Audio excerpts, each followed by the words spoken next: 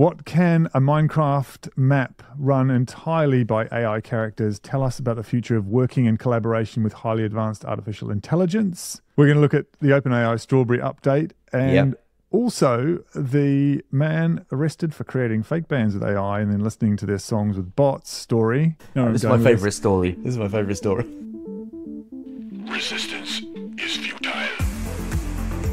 Welcome to the podcast, where we explore what's happening with AI, business, automation and culture, and ask, where on earth is all this going? So, the Minecraft thing. I think, first of all, just explain, most people will know what Minecraft is, but just to be kind of clear, Minecraft is a weirdly blocky kind of virtual world that if you've got kids, they would have spent most of their life on it. Just building worlds, creating characters and running around. And it all looks like it's from the 1980s, but it's kind of, it's cool. It's very creative. So that's kind of the world. It's very creative. It's like Lego for the latest generation. I do wonder how the kids tolerate those graphics. Yeah, terrible. We would have killed for graphics that you can get in the 80s. And there they are going, no, I really want this blocky thing. But anyway, that aside, the project was called SID and it was created by Dr. Robert Yang, CEO of Altera, and they got, and you can help our audience a bit here, Jamie, with the idea of this, but they got AI agents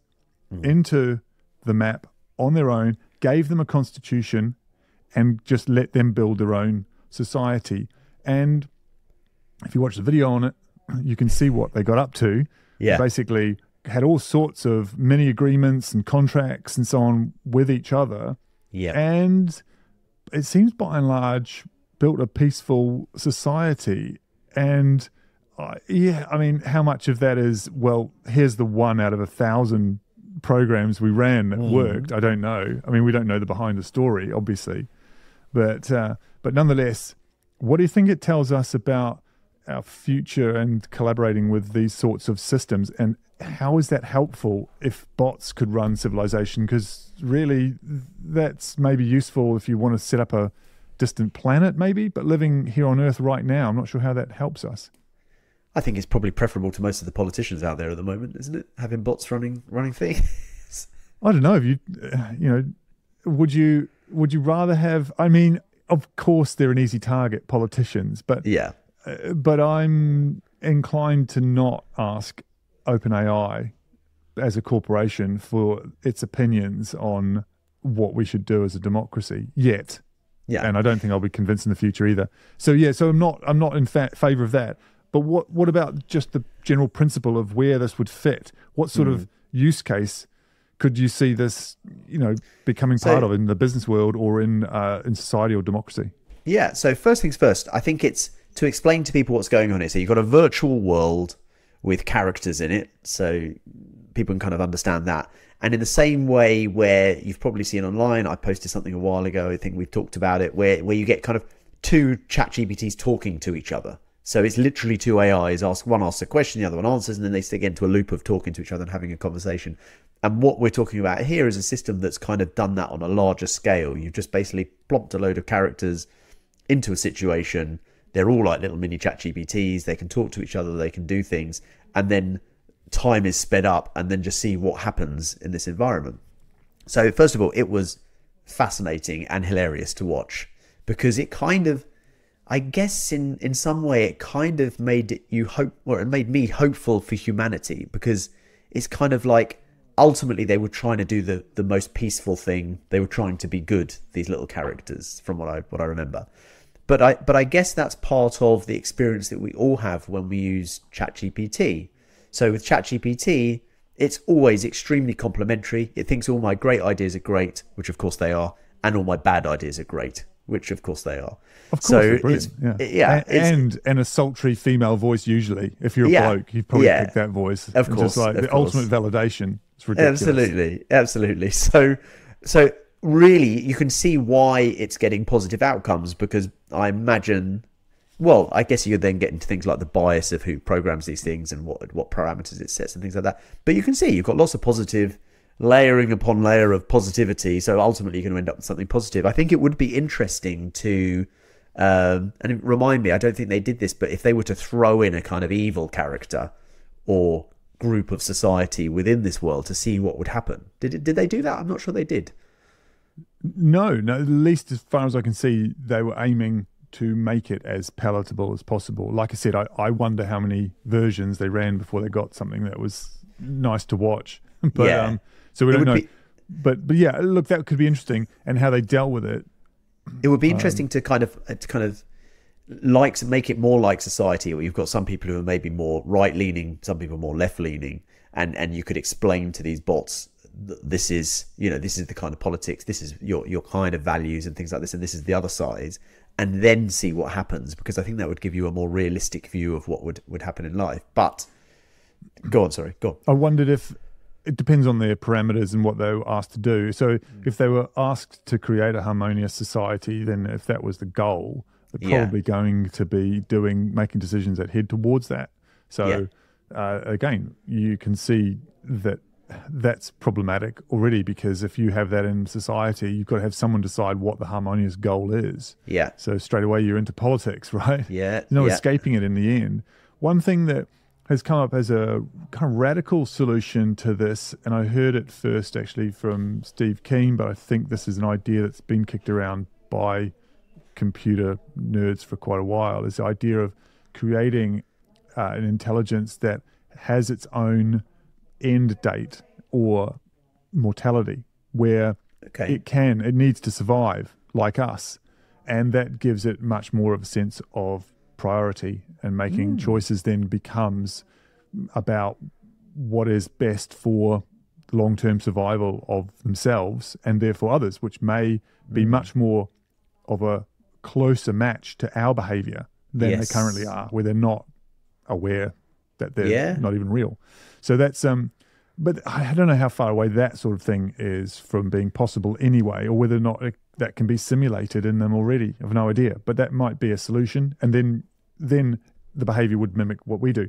But here's the problem with doing that. If you set that up as a normal thing, do we really want to be competing against machines that are also fighting for survival and resources? I'm not sure if that's a good precedent to set. I don't know. So I don't know how that works in practice. We'll lose. We know that. We've all seen the Hollywood movies.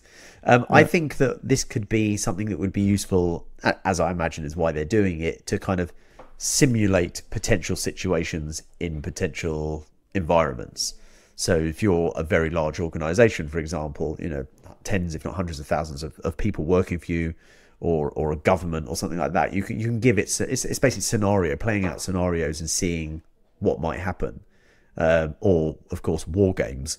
So same kind of thing there. What happens if we do this? What's the reaction to the society going to be? But so hasn't that been done? Okay, so to the level that's been done, are you just saying it could be more sophisticated? So there's been modelling around for a long time.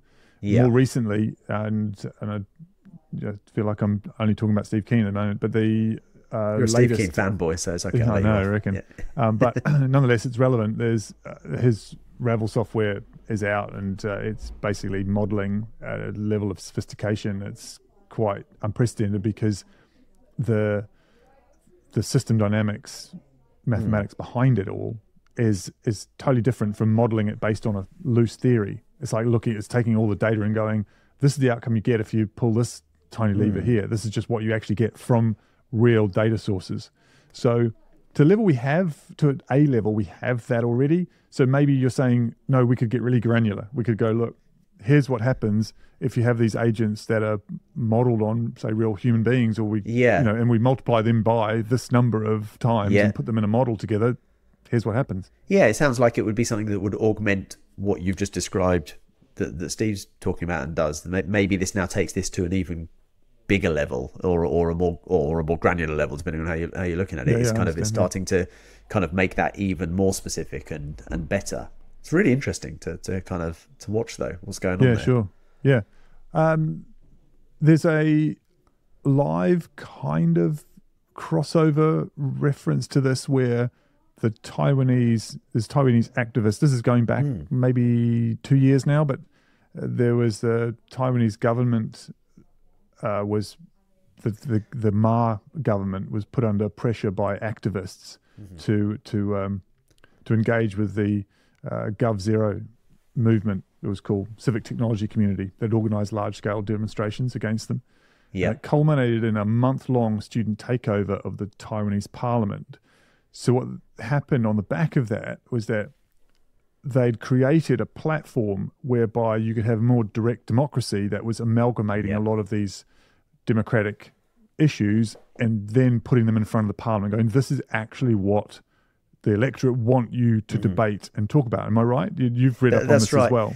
Yeah, so a slightly bigger podcast than ours called Leading with Alistair Campbell and Rory Stewart. So they've just been interviewing the guy that's... Three more listeners, maybe. Yeah, a few more.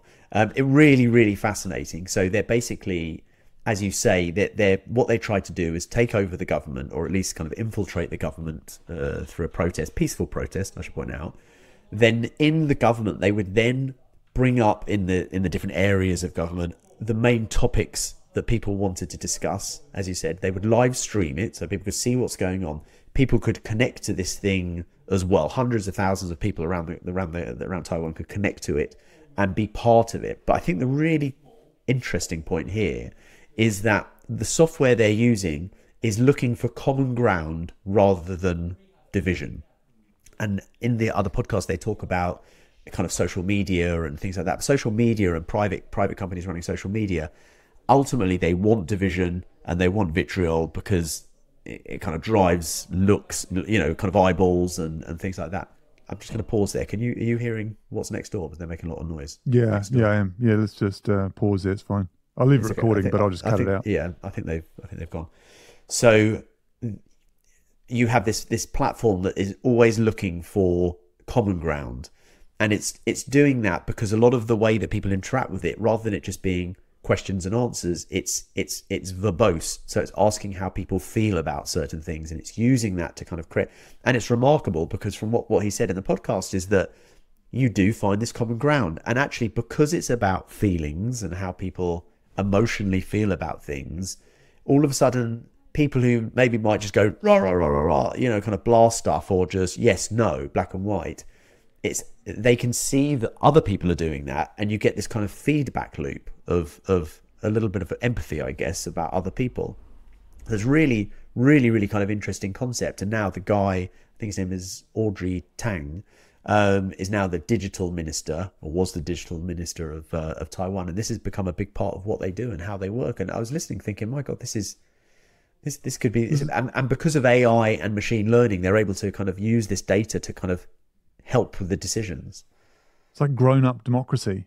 Yeah, wouldn't that be nice? Wouldn't that be nice? That'd be amazing. Yeah. And what is it? What is it about? What is it about the kind of democracy that we have, where it's representative only, that is a problem in, say, not just Taiwan, because that's a frustration level that lots of people have with democracy as it stands, and fixing it this way.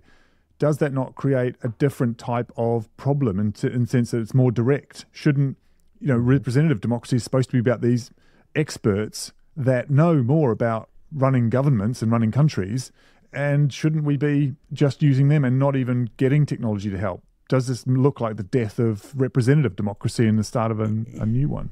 Yeah, well, I think we've all seen that some of the so-called experts, it depends whether you're talking about the experts or whether you're talking about the politicians, but the experts often are experts, but the politicians who are meant to represent and things like that, I think people are starting to get, I know we're veering off kind of AI here, but people are, I think, getting a little bit fed up with the selfish drivers of these kind of things, and some of the corruption, more and more corruption that we've seen across the world. And actually, I think it's time. I would agree. It's time for the people to be more involved with it. They're at the coalface. Because that's the other thing. You start getting into class and elites and things like that. In terms of who should be making decisions about people.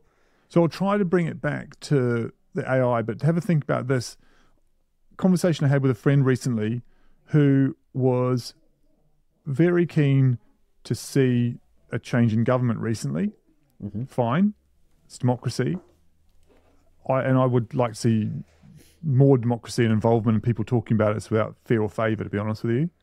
But her take on this kind of thing, when I was saying, well, can we not have a situation in which technology facilitates more involvement in democracy and getting everybody, don't have to vote, but everybody who wants to vote should vote more regularly than once every 5 years and get involved. You know, if that was possible, why would that be bad? And she was like, kind of mimicking the Churchill comment about the best argument against democracy is a 5-minute conversation with the average voter.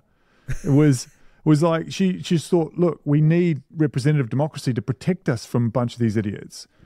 And I was like, it's like a muscle. If we don't train it, if we keep saying to people, you can't be involved, we need to keep you away, they have less and less agency, then guess what? They get more and more angry. It becomes a self-fulfilling kind of prophecy. Absolutely. And we just start to think that everybody's horrible. And I think that is part of the problem.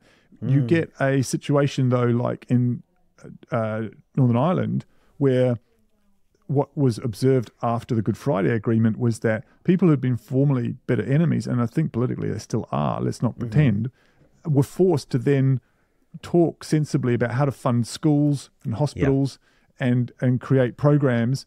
And that is the thing that made it work. Until it didn't. There's still problems. But it's better than it was. Better than it was. Oh my gosh, it is. And so the observation there is just that when you ask people to start making decisions with actual money and resources, then that changes the equation.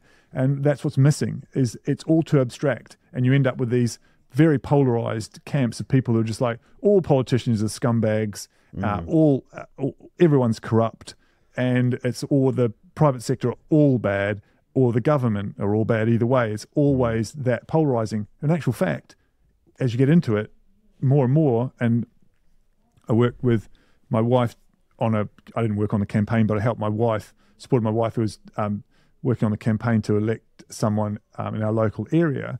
And, you know, people who are trying to get elected are genuine. You know, they have whatever you think of their beliefs, they're genuine in them, and they're trying to do what they think is the right thing.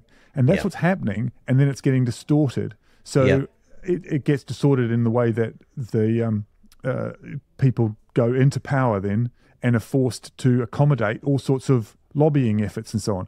It's not easy for them. It's too complex. So we should be able to intervene better, and technology, bring it back to the AI thing. What I saw when this came up was the possibility that we might be able to use technology better to help inform not only people being able to talk directly to each other and work out results, but also maybe see some patterns and get 100%. You were talking about this earlier before we started. What was your take on the idea that there could be a democratic format in which a lot of input from us in natural language could then be interpreted and turned into a pattern or something like that? That's exactly what this guy Audrey Tang did. So there's a few platforms. I think one of them is called Polis. Sounds like police, but it's not.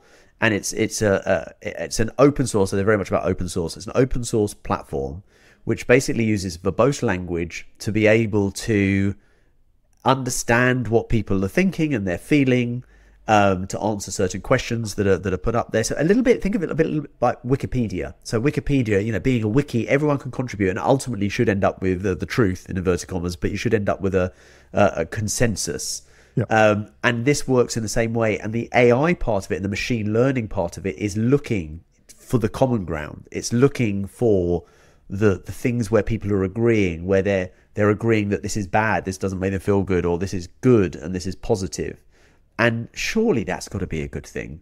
Look, I would bring it to, it's lovely. It's always interesting to watch American politics. But I think one thing that Kamala Harris said Never on a dull the debate. moment. No, if anyone watched the debate, that was hilarious. But what she said, which I really, really resonated with me at least, is what she's trying to do. And on your point of a politician is trying to do the best thing, is trying to bring people together rather than divide them. And obviously you see the other side, Trump, you know, constantly, apart from talking about eating cats and dogs, because that's the others are doing that. So it's creating a bridge rather than trying to create walls. And I think that should be where we're going. And we can use the technology to help that. And there's an engineer in there somewhere in that mix, of course, and well, not one, lots of brilliant engineers.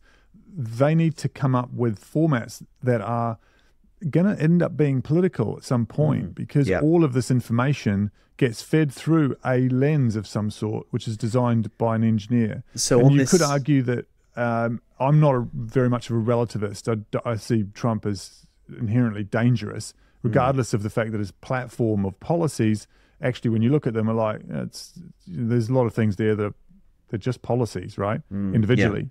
So, but I see him personally as dangerous because he's just not just incompetent; he's just a narcissist and dangerous. So that I think what I'm saying is at the moment we're stuck in a personality cult on either side, and we're being asked to vote, at least if you're American, for personalities, and that presidentialization is happening here in the UK too. Yep. What this technology potentially does, I hope, is remove the need for a lot of that, where it's not like we don't have people involved, but we can have a lot more people involved that are all, and that power is dissipated. And that's a good thing. And I think this is the weird thing. On the Trump side in the States, a lot of the communication is about removing the power of not just the president, but the government, right? Yes. Bringing it down. And that let small government. The whole point is to go in and reduce that amount of power. Now, of course, hidden behind that is a pretty libertarian agenda, which is reduce the ability of the state to take money and taxes off rich people. I get that. That is definitely going on.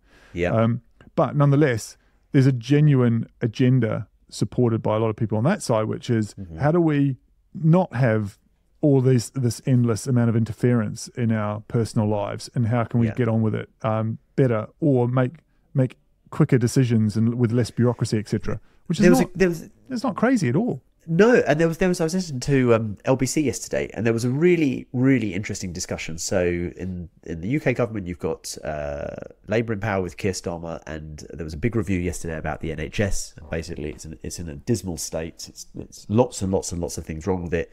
And he was stating there needs to be a kind of a 10-year plan to really try and turn this around and do what needs to be done. But I can't remember the exact language that he used, but he said something about the population needs to be invested into this as well. And what he meant by that, and as it was described, is that this is a two-way thing. You know, everyone wants there to be an NHS and a health service, and we all agree on that, and that would be great. And ideally, it should be free at the point of contact, but that's another debate. But on the other hand, we as individuals and society could be doing a lot more to reduce the demand on the NHS. So things like eating healthier, exercise, and things like that. Now, what happens is, and it was funny listening to the radio, the same radio show this morning, or same channel this morning, but with a slightly different leaning presenter. So what you have is, I agree. I think, for example, a lot of sugary food and fatty food and things like that, it's ultra processed food. We know it's bad for people. We know it creates all these problems and diseases, and that puts a load on the NHS. And so we know that, and of course there's lobbying by these companies because they want to sell their food. However, it's not doing a good thing for society. But what happens is you end up with a situation where, through social media and through these radio programs, where you get one load on the one side saying, this is good, I think this is good for the greater good of society, and you've got others on the other side, I want my burger, don't take away my Coca-Cola, you know, all this kind of thing, and it's too much government and they shouldn't be telling us what to do. But let's go back to this idea of a kind of hundreds of thousands, if not millions of people on this platform, and looking for a kind of common ground, which might be, it's really good having the NHS, and it's really good, you know, that it could be free at the point of use. If that's what everyone wants, then you can start to build upon that. Do you see what I mean? Yes, I think the framing of it is what gets used by platforms to promote the stuff that's divisive, because it gets more eyeballs. So basically, what triggers you is a problem. Exactly. So if that's a social media problem, but then it has a precursor, which is the tabloid press, right? It has a history of working. This is the problem. If you want to have some fun, let's talk about the strawberry update, because frankly, I sent you a screenshot early this morning of my first experience with the... It wasn't great, was it? How many R's are there in strawberry?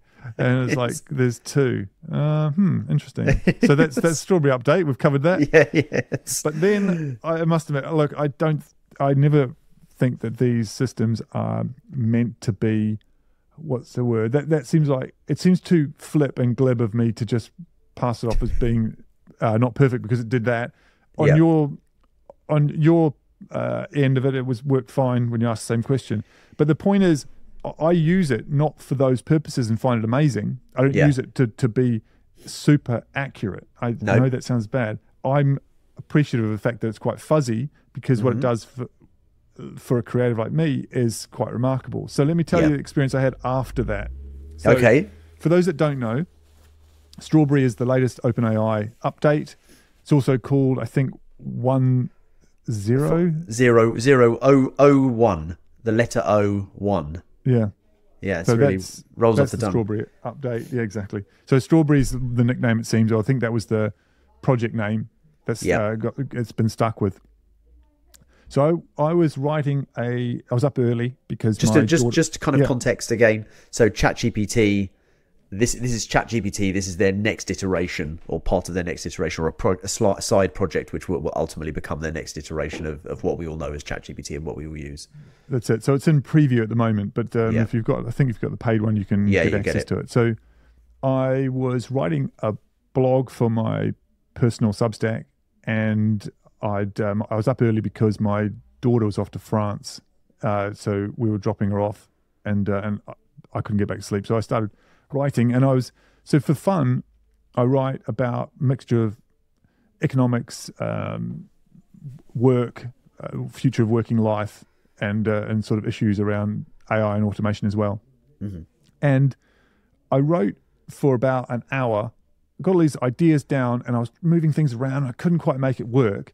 And I went and used the Strawberry update because it's deeper thinking apparently. And then I just pasted in what I'd written, and it's all out of order and everything. I said, look, I'm struggling with this because although I've got this central idea I want to talk about, it's not becoming clear. So can you reorder it, do whatever you like, and make it into a blog? So it did. Yeah.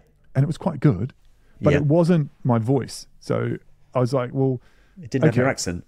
It didn't have my accent for a start. It could never get that. That's the one thing that AI will never manage is a Kiwi accent. And so I went and pasted in a couple of my blogs from the past. And I said, here's my voice. Talk to me for a minute in my tone or my style. Yeah. And so we had a back and forward conversation for a bit. And I was like, okay, now you've got my voice. Now go and rewrite the article. Yeah. And then when it did that a couple more times, a few more tweaks, then I cut and pasted that and then started working with it. So what I came out with was a version that I was very close to writing, but I was stumped. And it stopped me from just going away and leaving it. It's accelerated the creative process to finish point. And then I went through the whole thing and rewrote the bits that definitely weren't me. And hang on, that's not what I wanted to say, and so on, which weren't many. I was quite impressed. So I think this is a step change, definitely. Yeah. That's my use case. Now that's pretty niche, rewriting Substack articles. I'm not sure. I use ChatGPT a lot for exactly this stuff, and I think everyone does, or anyone who's, like you said, slightly creative. If you're trying to come up with a methodology or an idea or a blog or whatever it is, it's very, very good. I use it every day. I use it to bounce ideas off, kind of refine ideas, make me think about things that I didn't think about myself.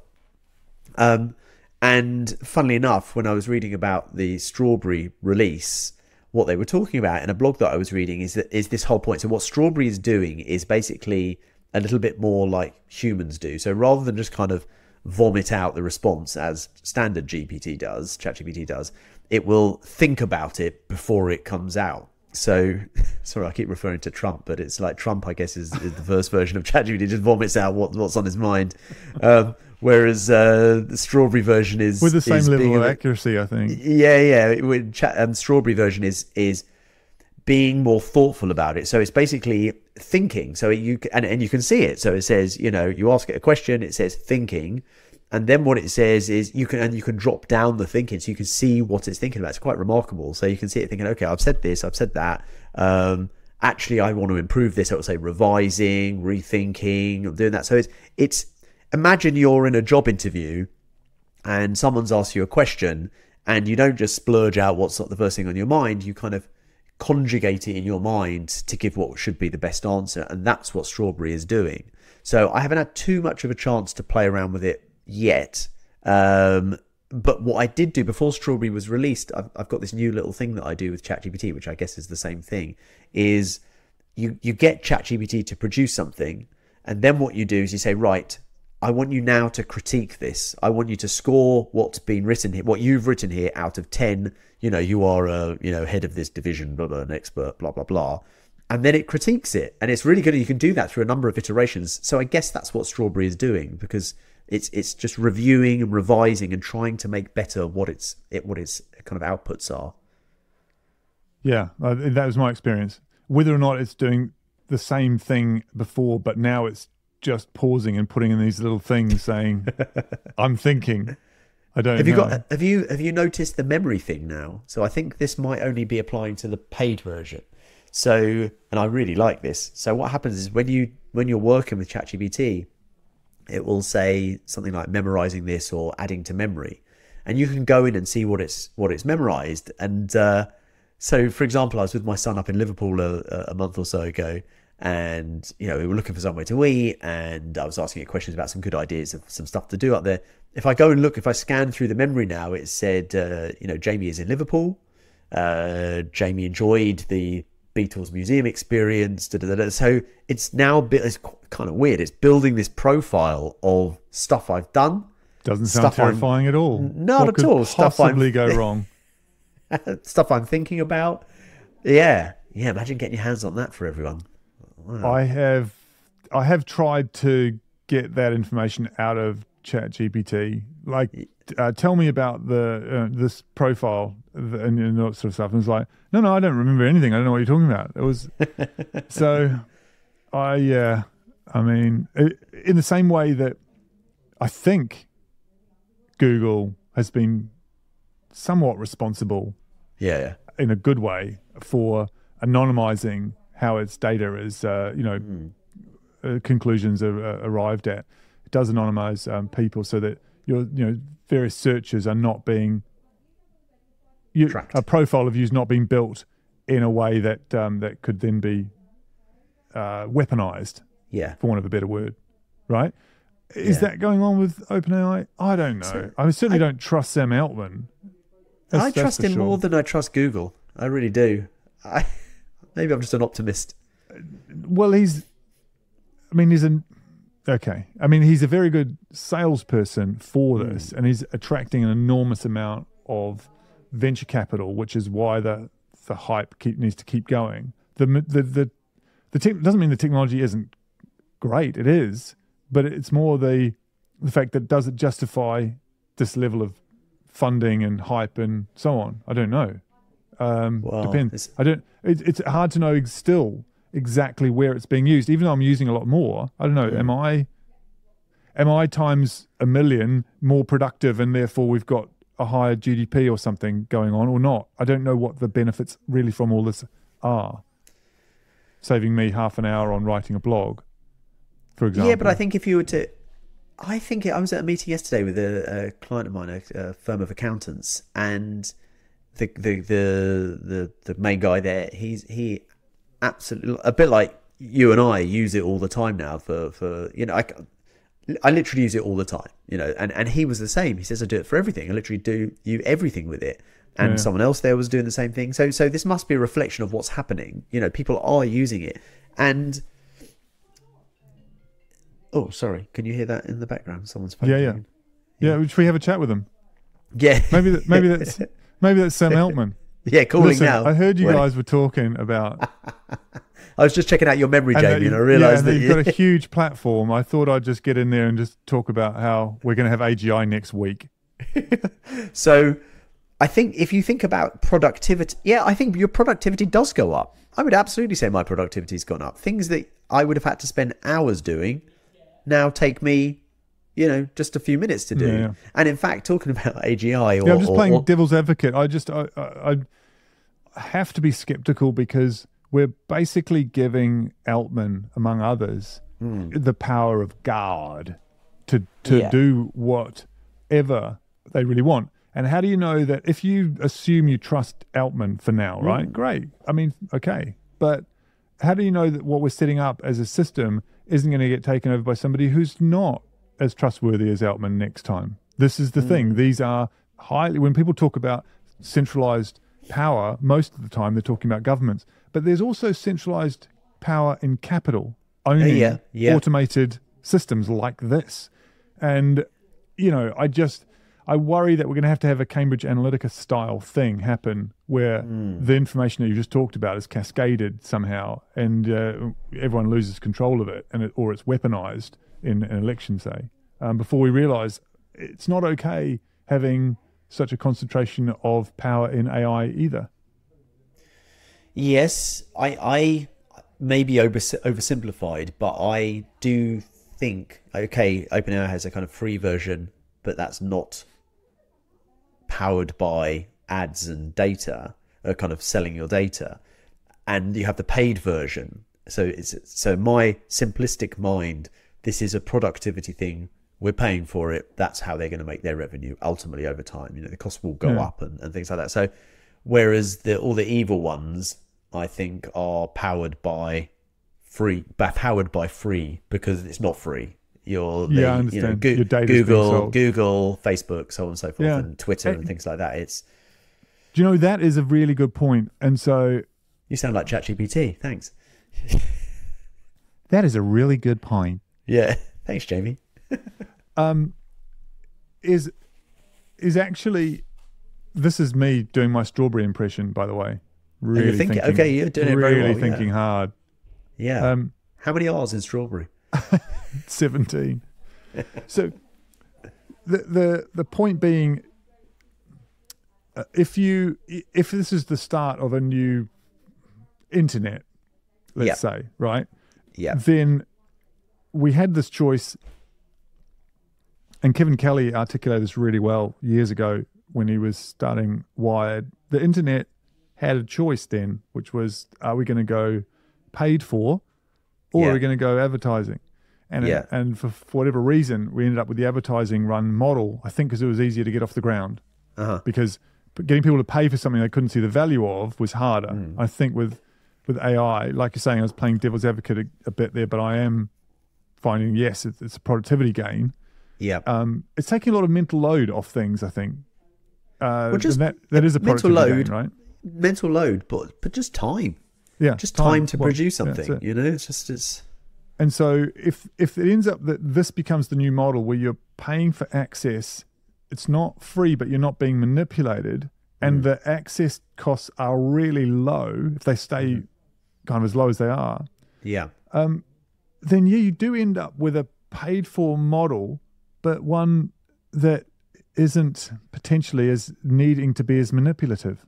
It does, because it doesn't need to sell your attention. You're using it because it works. You always use the Microsoft and Google example, right? Are Microsoft evil, and is Microsoft Office being used to manipulate you? I would argue no. Paperclip, I tell you what, that manipulated me into not using Microsoft, that's for sure. But I would argue that most people don't see it that way, because you're paying for it, you pay a subscription, you're getting the productivity. Google apps, which are part of obviously the big Google kind of thing, they're good. Lots of people use them. There's lots of good things about them. But in the back of my mind, I'm always thinking, why are they doing this? Okay, they charge for it, but it's lower. Are they doing that just so they can suck more information out of your emails and out of your documents to target you? Not them target you, but basically the people that pay Google billions on the advertising platforms, they demand greater and greater knowledge about the eyeballs that are in front of them. And the way that Google can provide that is by really understanding what emails you're getting, what shops do you go to, because you're going to get emails from those shops and things like that. So that's how I've always seen it. Maybe I'm cynical, but that's kind of how I see it. Yeah, it's an alternative way of of looking at it, and maybe that turns out to be a good thing. I think it's healthy though to stay skeptical personally. Not because you won't be disappointed. I think that is cynical, but no, because I think we're giving otherwise too much room for maneuver culturally, right? Of course, you and me personally can't do anything, but culturally, we should keep our skepticism about these products, and where necessary, just exert a kind of cultural revulsion to things that really are ick. And so far, look, there's plenty of skeptics, and I read about them because I'm looking for the things that are important and wrong. But for all the skepticism, I then go and use OpenAI and find it really damn useful. Okay, so I find that the skeptics are not showing me what I'm experiencing, basically. Yeah. So anyway, that's a good news story. Well done. Yeah. On can I just talk briefly about convincing me slightly about that? Can I talk just briefly about synthetic data? Did we talk? I don't think we covered this on the previous podcast. Did we? Yeah, no, we haven't. But I did see this. So the idea that basically there's a loop of like making data so that machines can. So this is basically the made up data. Sense. So this is kind of linked to Strawberry and kind of what OpenAI are doing as well, which is they've pretty much sucked up all the data in the world already. So they basically hoovered up the internet. They've got kind of the whole of humankind there, and that's how it was trained, because AI needs data to train it, and that's how it can respond to you, because it's using all of this information to be able to respond to you. But they want to make it bored of humans now. Where else can it's bored. Yes. So there's only so much it can do of that, and it's growing constantly. So they need to constantly train it to make these better models. It needs more and more data to hoover up. So this blew my mind, right? So now they're using effectively ChatGPT to generate data, which then the next version of ChatGPT will hoover up and use to train itself. I mean, doesn't sound possible, obviously. It sounds like pulling yourself up by your own shoelaces. But so does that, and conceptually, have you got your head around that? Does that make any sense? Yeah. Well, to me, what happens, that becomes a kind of, what's the loop where it goes up the graph, an exponential growth, but it's like compound interest, because now it's going to generate loads of content. It's going to learn that content, which makes it more powerful to generate different types of content, and it goes round and round a loop, and basically this will be what destroys us. So thankfully we can end on a downer after convincing me that OpenAI might not be as dangerous as I thought. You're fine with us ending the world on a feedback loop of data. So give me a practical example of how they would use this. So if you were trying to create a model of, say, human behavior on how people make toast, like what goes into that to give it its own data? Okay, so at the moment, if you were to go into ChatGPT and say, how do you make toast? It would have learned, having scoured the entire internet and, New York Times articles and videos and content, basically content over the last however many years, it's going to give you an example and say, here's how you make toast, right? It's going to say, get the bread out, it's going to then toaster, So now imagine that you say to ChatGPT, I want you to produce 100,000 or 100 million articles and ways to make toast based on what you know already, but maybe with some slightly different angles on it, different angles. So it now creates all this new content about toast and how to make toast. And then it goes to its new model and it says, right, I want you to learn everything that you've already learned about toast. And now I want you to go and learn from all this new content as well. So it goes back into this loop. So now when you go in the new model and ask it how to make toast, it might have slightly different ways of making toast. Okay. I don't know if toast is the best example, but... When I wanted something practical and also wanted to know if I could make toast better than I'm making it. You can always improve, Jamie. You're right. Yeah, exactly. Toast is never a complete solution on its own. Right. I didn't want to diminish toast. And finally... Man arrested for creating fake bands with AI and then listening to their songs with bots. Makes $10 million. What is going on? This is my favorite. Let me just bring it up here. Yeah, this is my favorite article. I sent this to you. I was just laughing to myself. So yeah, basically what this guy's done. So AI can now be used to produce music, right? So you're starting to see more and more of this about. So guy goes and makes loads and loads of fake bands with fake music. He loads it up into Spotify and just, again, exponentially he can produce this. So there's lots of things. He then goes into Spotify because you get paid for your music being played on Spotify, and then uses automated bots to listen to that music. So the listening numbers increase exponentially, and makes $10 million in the process. This is fantastic. Clever guy. It is clever. He's only cheating himself though. Yeah. Really successfully. Yeah. I wonder what's illegal about that. I wonder what the Fed seem to. Yeah, the fake attention. I mean, it is fraud. I think pretty clearly fraud. Yeah, because you're not actually. Well, it's advertising revenue that is being paid for fraudulently. So I guess. I think that could pretty. I mean, I'm not a lawyer, but there's AI music already on Spotify being produced kind of by Spotify.